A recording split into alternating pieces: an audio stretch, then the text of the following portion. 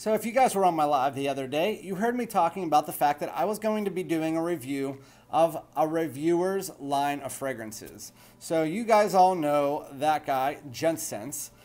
He did a collaboration, and I know I'm late to the game here, but I'm also a newer reviewer. But with that said, I was sent all of these from T-Frag, one of my subs, so thank you, T-Frag. I'm going to be reviewing Gents Scents, which he was the creative director in the Galleria Parfums, and so I'm going to be going over, I have 7, I don't know if that's all of them, I'm pretty sure it is. I'm going to be going over and ranking all 7 of the fragrances that I have here, from Victorian Tobacco to Cognac Cafe, all of them. So without further ado, let's get it.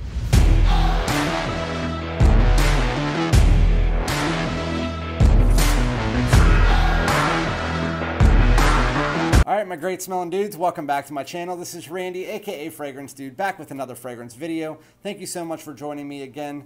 Before we get into the video, like, comment, subscribe, all that good stuff, so we can get straight into this. Again, there is Gents Scents, another reviewer that you guys probably all know, one of the most popular reviewers on YouTube. But with that said, he also created, as a creative director, a bunch of different fragrances in different lines, but the one that he's most known for is the Galleria Parfums. I'm going to be reviewing and ranking them now, starting from number 7.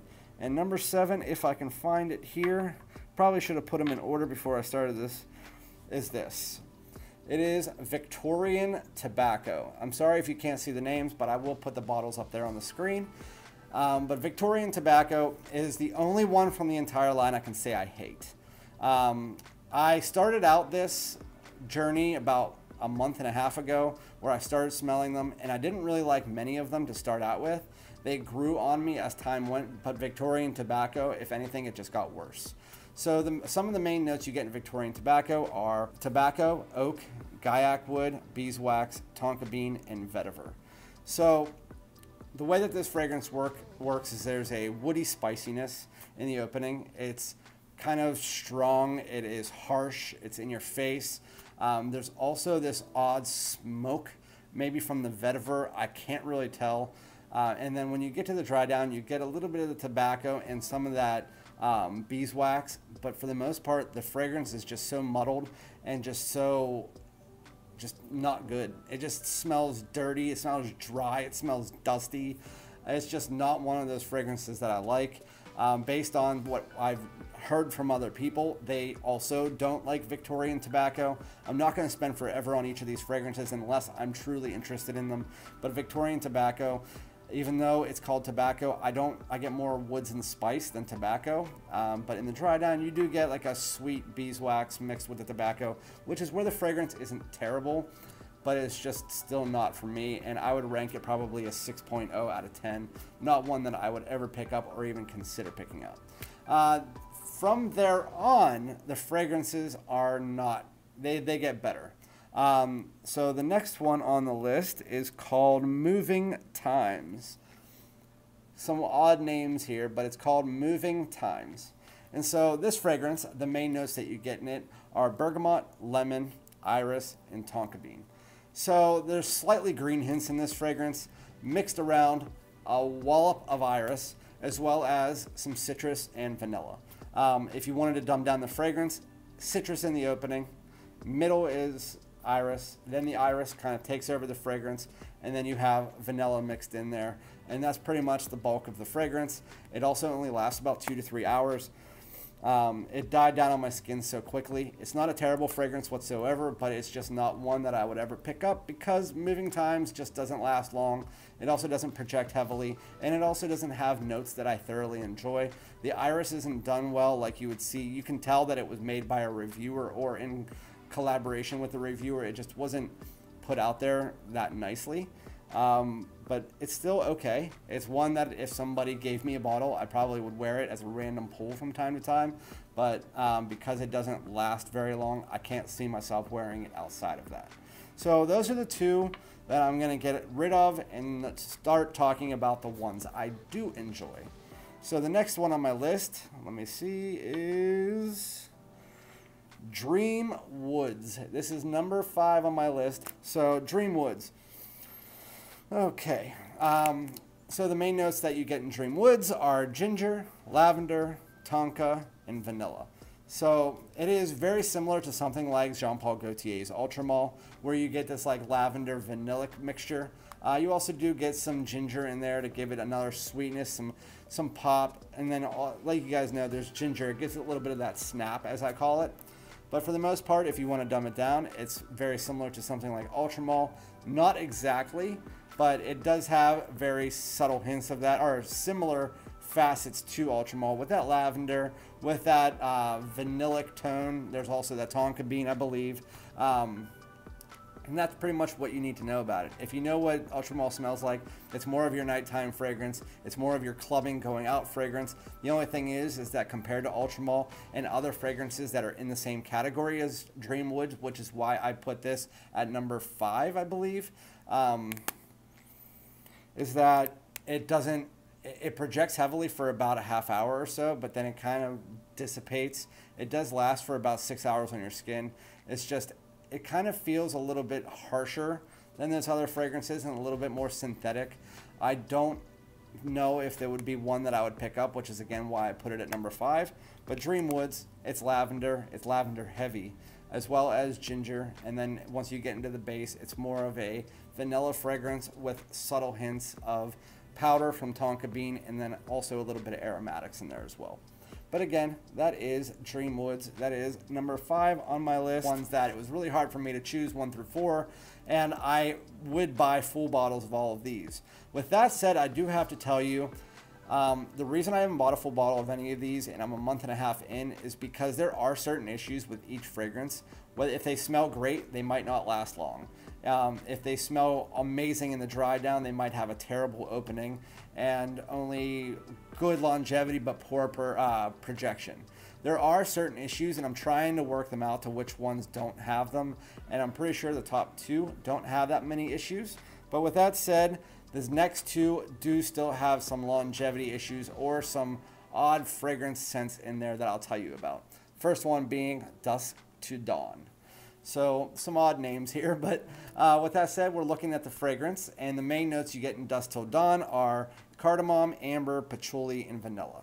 So if you know what Prada Black is, it doesn't smell like Prada Black, but the type of fragrance it is, where it's simplified, it's ambery and spice, and that's what this fragrance is for the most part.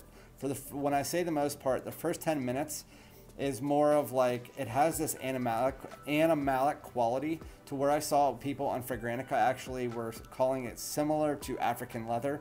But after you get past the first 5-10 minutes, there's no African leather mixture or anything like that. The animalic quality is not off-putting. It's actually quite nice and it fits into the fragrance well. I actually wish that it would work its way further into the fragrance, even though it didn't. But again, that comparison to African leather is gone after about 5 to 10 minutes.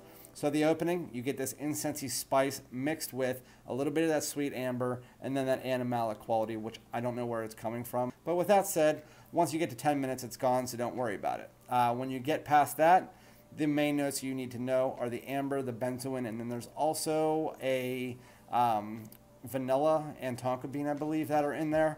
And what it is it's an amber spicy vanilla fragrance in the base. It's sweet, it's slightly creamy, very resinous, with this nice spice working a way around it, either from, there's a bunch of different spices that are in there, but it's just kind of like masking the entire sweet ambery fragrance. It's kind of simple in the dry down, and it lasts about 6 hours, but it only projects heavily, like above average for the first hour. And again, that's where it kind of draws back, because there's that animalic quality in the opening that doesn't quite stay there, and then it turns into a different fragrance. And then you also don't have the greatest projection for the most part of the fragrance. But Dusk Till Dawn, still a really nice fragrance if you like sweet, ambery, vanilla, spicy fragrances that have a bit of a twist. That would be the one that you like. Moving into number 3. Number 3 is actually I could have put as number 1. I had it as number 1 until about 5 minutes before the video, and then I smelled it on my hand, and I was like, yeah, I'm putting that at number 3 because there is an issue with it, and I'll tell you. So this one is called Shades of Seduction. So the issue that I found is that it is too close to 2 other fragrances mixed together that I've smelled before, and so with that, It didn't give me that unique factor, so I put it as number 3. The main notes you get in shades of Seduction are cardamom, amberwood, benzoin, and cinnamon. So there's 2 fragrances here that it really reminds me of. It's a mixture of the cardamom from Nuit de Lhomme, and that is in the opening, and it goes for quite a while in the fragrance. It's like a fresh spiciness mixed with Parfums de Marly Layton without the apple. So you get that cinnamon, the aromatics, the sweetness, the ambery vibes, and you mix that all together. You can get that vanilla. It's very similar. If you actually smell this fragrance, even right now, it smells very similar to Layton. And once you spray it, you can't smell the cardamom when you're smelling it from the cap or the atomizer. But as soon as you spray it on your skin, also don't spray it on paper, because the cardamom does not come through on paper either.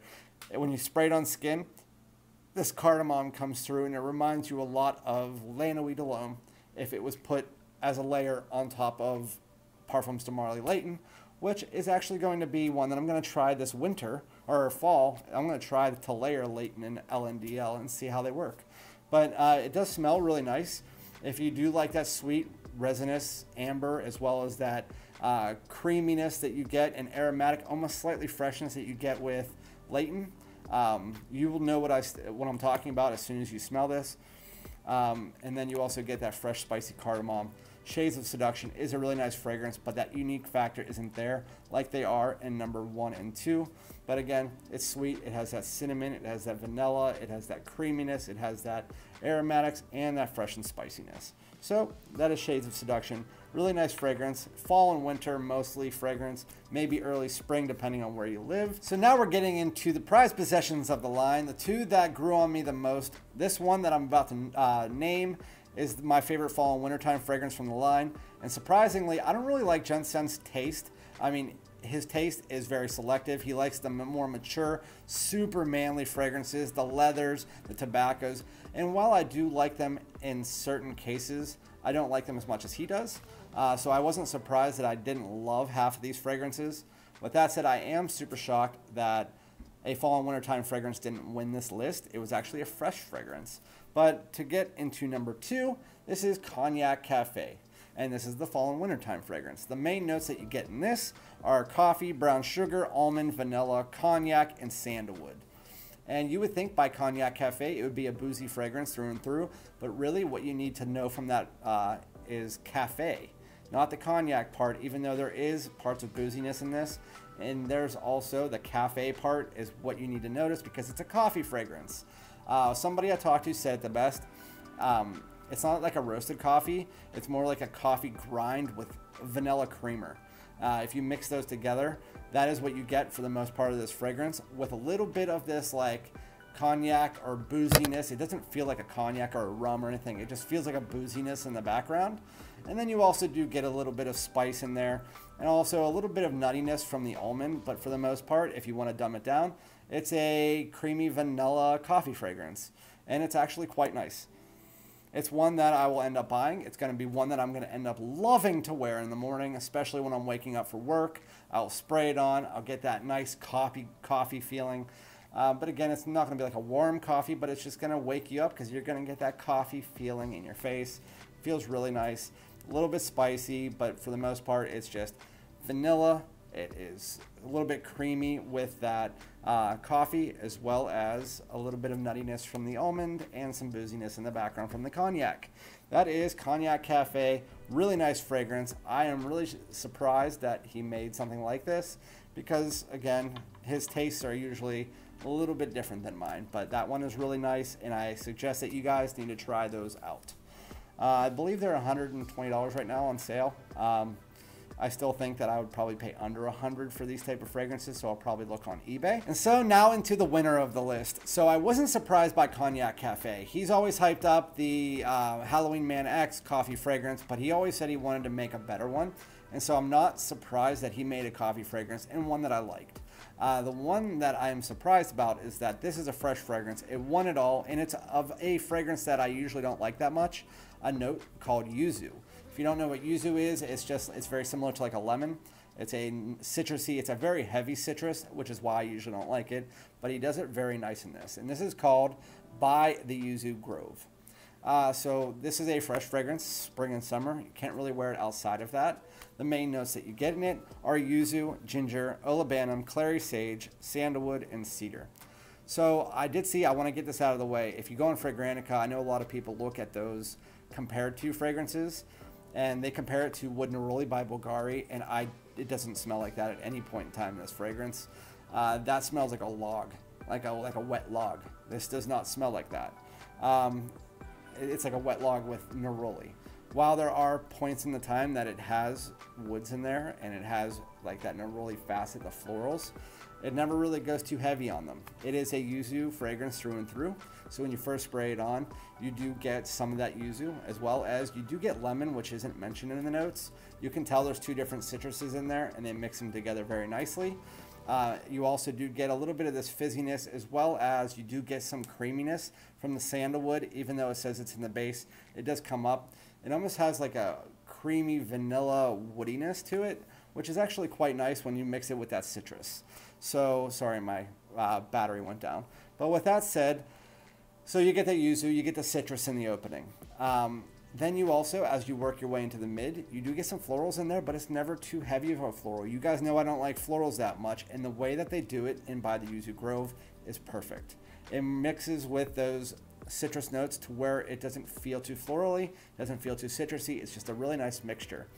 Then, as you work your way further into it, down to the dry down, that is where you get those aromatic notes. You get those woody notes from the cedar, from the sandalwood. Again, a little bit more creamy. It does get creamier and creamier as you get to the dry down. As the floral notes start to dissipate, that yuzu and lemon are still there. And you can tell the yuzu becomes more prominent at this point in time, and it stays there for about 3 hours. The fragrance lasts about 5 to 6. But for a fresh fragrance, I didn't expect much more.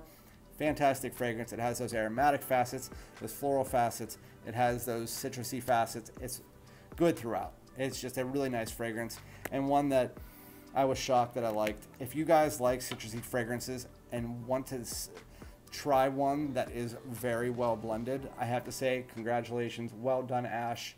Really nice with by the Yuzu Grove. Also with Shades of Seduction and Cognac Cafe. Those are all banger fragrances.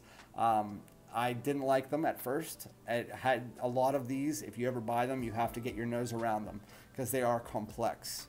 The only one I don't like from his entire line is Victorian Tobacco, maybe Moving Times, but the rest of the fragrances, they are definitely very nice, definitely worth a look, although I think the top 3, maybe top 2 are the ones I'm going to buy a full bottle of. But thank you guys so much. Let me know in the comments if you've tried these, what you think of them. Again, he has a set on the website, Galleria Parfums website. It's a introductory kit. And so if you guys want to try that out, they give you all of these. There might be 1 or 2 more. I honestly don't know. Again, I got this sent by T-Frag. So again, thank you, T-Frag. And I hope you guys like this video. Like, comment, subscribe, and I'll be back with another one. Peace.